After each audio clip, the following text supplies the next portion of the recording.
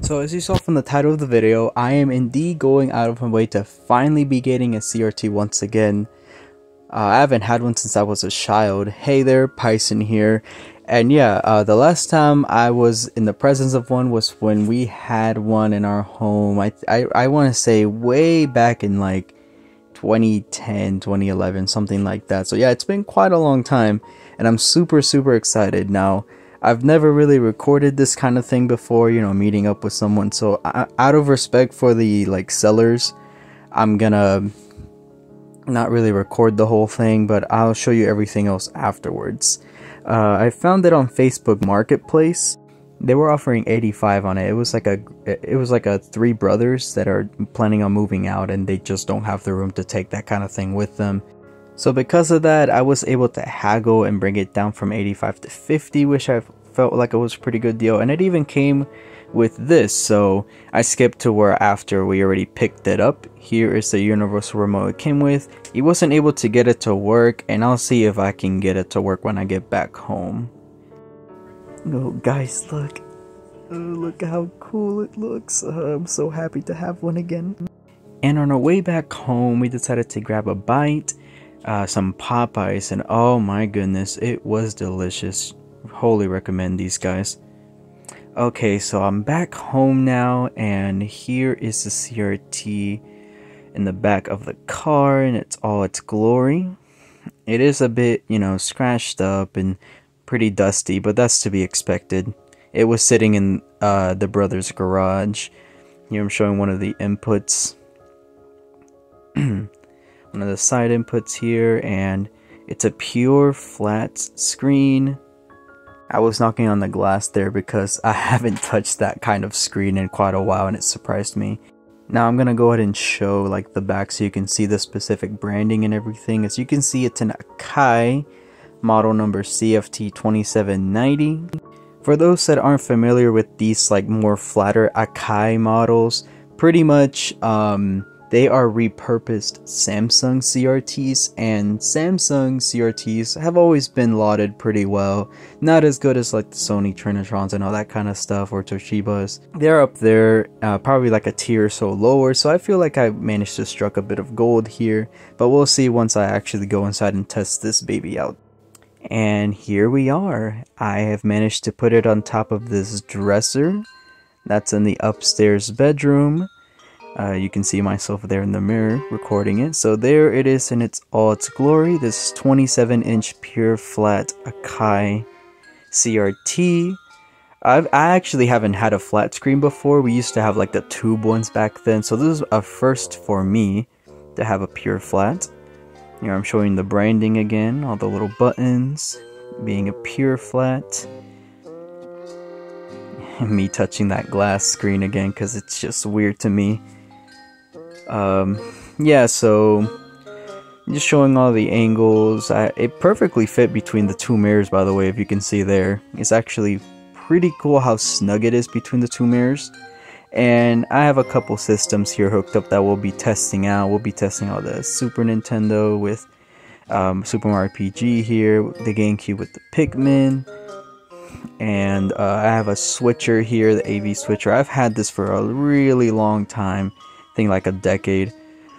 Then the PS2 right here, which I'll be using so I can do another video. Yeah, and the PlayStation testing is going to be done using Ape Escape, which is my personal favorite PlayStation game of all time. And then Chrono Trigger here, which is that other video that I mentioned before. So yeah, having this in my house is just unbelievable. It's like I'm a kid again. So yeah, I have all the system there, it's ready. It's all ready to go.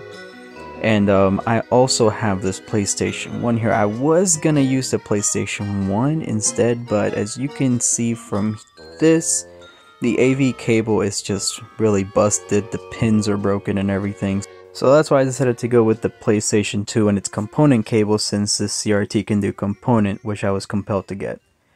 Okay, so now this is the portion where I'm finally gonna be plugging this TV in for the first time. It's a crazy moment for me. You guys probably don't get it, but yeah, I have the plug here, and I'm gonna be putting that baby on. Yeah, I'm kind of struggling a bit here. I probably shouldn't have done this while I was holding a camera. But, you know, you do what you can do. There's that classic sound of the tube turning on. And if you heard that, that was a very surprising sound to hear. I wasn't expecting it to have some kind of like game sounding startup. And there it is, baby, the CRT in all its glory. Now, yeah, as you can see, the camera is not good at picking up these types of TVs. That's always been a thing. It's always been hard to showcase their good qualities and stuff through cameras, because, you know, cameras these days just aren't good at processing like the kind of picture that these things are putting out. Yeah, it's so crazy to have a CRT in my home turned on. It's just there, and it's like I'm a kid again, guys. But yeah, I'm just messing with like the buttons here, flipping through the channels and stuff. Here we have like the menus, which can't really see that well because of all the static going on. But I'm gonna try and change it to like, you know, the DVD mode or game input and stuff like that, so we can go ahead and start with this testing. Now, because that universal remote isn't connected to this TV, I don't have access to the service channel. Now, what's the service channel for those who don't know? It's basically where you have your basic settings, as you can see here, right? You have the regular menu settings, but those aren't the only settings that you have. In these CRTs, usually you would be able to use your remote to access more intricate settings so that your TV can output the picture that tailor-made to your liking or taste. So for now, I hope that at least out of the box, this thing presents a picture that's good enough. Now here we're testing out the first game. It's Super Mario RPG: The Legend of the Seven Stars. Usually people, you know, mute these sections when they talk, but I at least wanted you guys to hear the sound out of the CRT itself. I don't know if it comes out well, but to me it sounded excellent, like that old classic, you know, stereo sound that comes out of these TVs. Oh, it sounds so good. Now, I know I look pretty straight-faced in this footage, but you know, I was trying to keep myself composed, but in the inside I was screaming with joy that I was playing this game on an actual CRT. I've never actually played Super Mario RPG on a CRT. This is actually my childhood copy. Well, I would almost not say childhood copy. I got it from one of my best friends. They just gave it to me as a birthday gift. I was at their house, and one day they were like, I was looking at their games through their games around their room, and they were like, "Hey, you know, you've been looking at that game quite a lot. Do you want it?" I'm like, "Oh my god, are you kidding me? Yeah, of course." And he gave it to me as a birthday present. And, you know, to this day, I absolutely cherish it. It's really cool, and it's finally cool to have a CRT to play it on. Yeah, this was after the fact that I didn't have a CRT anymore that I got this game. It's one of my favorite Super Nintendo games. One of my favorite games in general. It's really good, and I'm really happy that it had, you know, that remake recently. Really want to get that remake as well. So yeah, that was Super Mario RPG on a CRT. I'm sorry that it doesn't come out well, because, you know, again, it's pretty hard to pick up footage for a CRT, and I'm not like a professional photographer, camera person at all. No, I apologize for that. I know it looks probably pretty bad in the video feed, but anyway, we're moving on to the next thing we're testing, and that's Pikmin on the GameCube here. So we're going to be trying out the GameCube. Oh yeah, hearing that beautiful sound from the GameCube. Now this GameCube that I have here, this Platinum one, was a more recent pickup that I had. I actually made a whole video about it, like I think it was like almost 2 years now. It was when I first moved into this new house that I'm in. I had ordered a GameCube, and it was like a, you know, long reunion of me having a GameCube again, because again, I haven't had a GameCube in a really long time. So I've been playing it here and there on a regular LCD TV that I have downstairs. It looks a bit bad. It actually looks better on here, to be honest, because again, these were like tailor-made to play these systems at their best. But yeah, if you want to watch that GameCube video, I'll see if I can remember putting a card on the top right there. I usually tend to forget to put those, but I'll see if I can remember. Okay, so Pikmin. So far it sounds pretty good. It looks pretty good. Again, I don't know if it's coming out well across on the screen. Probably looks a little too bright from your perspective.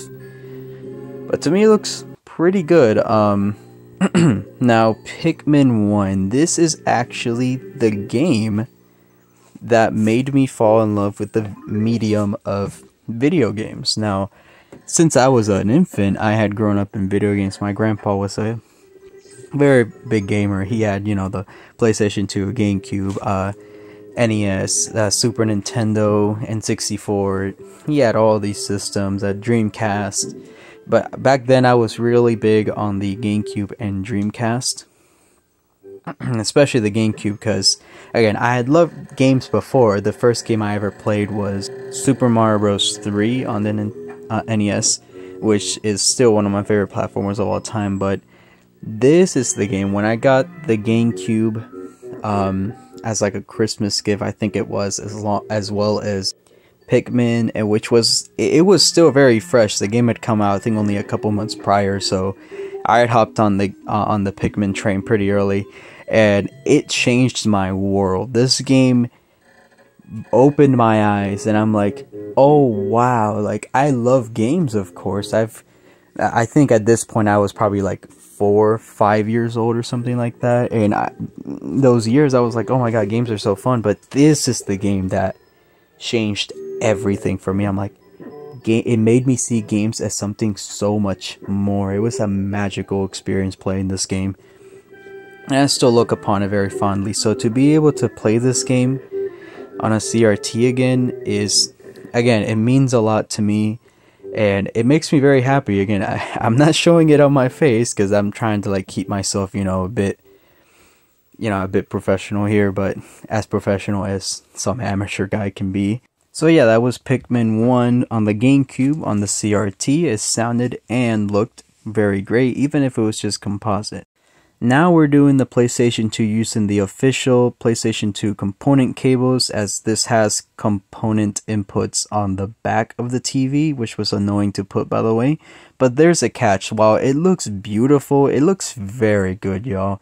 Very, very good. But there's a catch. The disc tray got stuck, so I wasn't able to test the games, which is unfortunate. And the volume is oddly very low. I don't even know if you can hear it from the camera there. But yeah, when it comes to the component input, for some reason the volume's very low. I'm going to have to look into that. Hopefully it's not a big deal. But yeah, it's unfortunate I wasn't able to test out the PlayStation 2 itself. But at least I was able to like look at the menu. At least like look at the bright blue, see how they look through the component aspect. And yeah, at least it looks very nice. So instead, I'm going to be switching it out with the PlayStation 1, because guess what? Remember when I told you guys that AV cable for the PlayStation 1 wasn't working? Well, in actuality, it actually does. I ended up getting desperate and plugging the AV cable in, and it actually ended up working. Now, I'll admit, I had the biggest problem with the PlayStation 1. As you can see, you can tell from the camera there's a lot of warping and distortion going on here. I'll explain what the issue with that is later, but I honestly thought it was just the cable itself that was doing that, because it was pretty broken up and everything. I also had a hard time having the game to read, but I do eventually get it working. Here I have Ape Escape 1 for the PlayStation 1. Again, like I said before, it's honestly my personal favorite PlayStation game. I know people, they'll say like, oh, the new God of War or Ratchet and Clank or, a bunch of other games. For me, it's Ape Escape 1, guys. I adore this game. And a game I also haven't actually played on a CRT. I had gotten this game well after that fact. I beat it during like the late 2010s, I played it on a HD TV, so you can probably already tell how that looked on that, but yeah, I do eventually get it to work, and I'll get to test out Ape Escape. Now, oh man, that beautiful PlayStation startup Still my favorite startup out of any console ever. Yeah, I'm a GameCube boy. It's my favorite console, but I gotta admit, the PlayStation 1 startup is still better than the GameCube one. Now, yes, you can tell there was a lot. Now, I was finicking around with the input box that I have, the AV, switcher, and it's playing Super Mario RPG just fine, but I switched back to the PlayStation 1 and, was still kind of having an issue, so I needed to do a bit more finicking around. Again, I said that PlayStation 1 was giving me the hardest time out of the three test consoles that I had here. I don't count the PlayStation 2 because that was just a disc tray issue that has nothing to do with the TV itself. Well, no, to be honest, I did notice a bit of like warping issues that were going on with the Super Nintendo and GameCube, but not as much as the PlayStation. Okay, so yeah, I walked around a bit in this little tutorial-esque area for a bit, and I was gonna move on to the actual first level, but guess what? Like I said before, the disc stopped working, and I needed to switch the game. It's actually unfortunate because I was really excited to play this game on a CRT. I have it on the PSP as well, the port that they did of it, and so I've beaten this game like twice, but I wouldn't mind to have tried beating it a third time on a CRT, but I'm gonna have to try to fix this disc. But yeah, it works. It looks very good on the CRT. I know again that the camera doesn't show as such, but to me it looks pretty good. Now we're getting into me testing out the next game here, Chrono Trigger. I'm pretty sure the disc in this one looks pretty fine. I've actually never popped it into the PS1 before, so this is going to be a first time for me. Now, this is one of my favorite games of all time, one of my favorite RPGs of all time. I actually used to debate whether it's my favorite or not, because this was around the time I had played Xenoblade Chronicles 1 for the first time, and yeah, those two were like in a duel on my mind of which one I found better. But I ended up leaning more towards Xenoblade 1, so I'd consider this probably like in my top 5 RPGs of all time.